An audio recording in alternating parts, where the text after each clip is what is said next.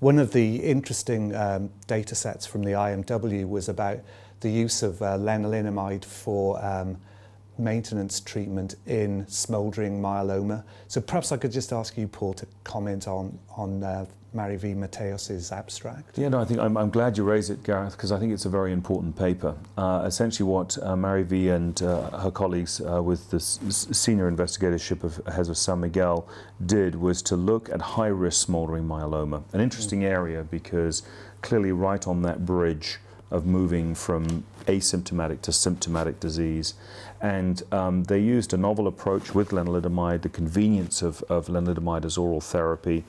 They did use a relatively intensive steroid schedule for the initial phase and then moved to more of, as you point out, this maintenance phase with lenalidomide as monotherapy. And I think it was very interesting, a randomized trial, and certainly no surprise to me at all that it was strikingly positive in favor of the treated arm. I think what was particularly interesting was to see the quality of responses improving with the single agent monotherapy and a high rate of CR being observed during that phase, which I think emphasizes the point that lenalidomide has this duality, that when you combine it with other drugs it has this cytocidal effect. But when you use it as a single agent, its true immunomodulatory properties come to the fore. So I'm struck by the data. So this is the first time that we see an agent being active in a pre-myelomatous sort of phase, in an asymptomatic phase. And I think it's compelling data. And so do you think that this is going to lead to it being used in the clinic? I think it may well do, because I think that the rationale for targeting smoldering disease early to me is very appealing, especially high risk. And I personally, my personal bias in smoldering disease is that immunological targeting to me is one of the most appealing aspects of how to deal with it, because at least my concern with steroids in this setting is the potential for side effects.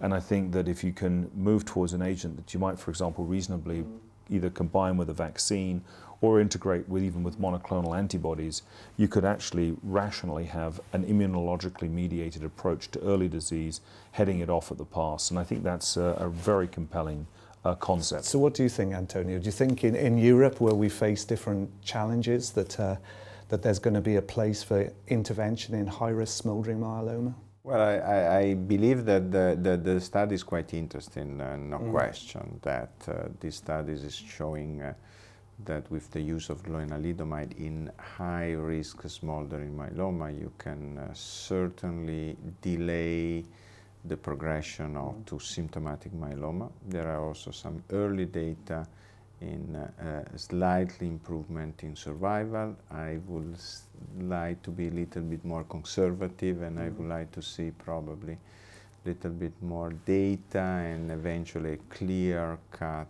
difference in terms of survival before translating in clinical practice. I'm kind of hooked on the overall survival benefit myself, but for a younger patient who's completely well with no bone disease, with high-risk smoldering myeloma, I think one of the compelling arguments is to stop them getting roti of some description, so bone pain, collapsed vertebrae, so they can't use their boat, they can't go on holidays with their families. And so for me at least, it's very, very interesting and is more or less prime time for that high-risk group, I think. Well, I agree, because I would use the analogy of other cancers where we use early intervention and where they clearly have translated over time into survival benefit. And I think there are many examples, primarily in the epithelial world, obviously, but I think to me that, I do agree with you, Gareth. I think the other thing is that, you know, I'm impressed that, for example, you know, in my practice, I have a large number of smoldering patients. Significant proportion of them have osteopenia. I've been a strong advocate of early bisphosphonate use, and your own trial has really validated that approach very nicely.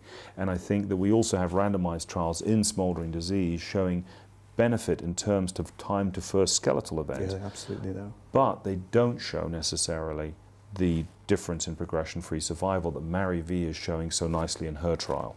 So my own construct is I can see myself in the future with high-risk smolderers employing periodic infusions of an aminobisphosphonate with an immunomodulatory approach, being very steroid sparing and minimizing side effects, and hopefully that translating into clinical benefit. So I would hope for that, but I do agree with Antonio. Obviously, we mustn't jump the gun, but I'm with you, Gareth. I think it's a very compelling story. Yeah, I think it's the way of the future, really.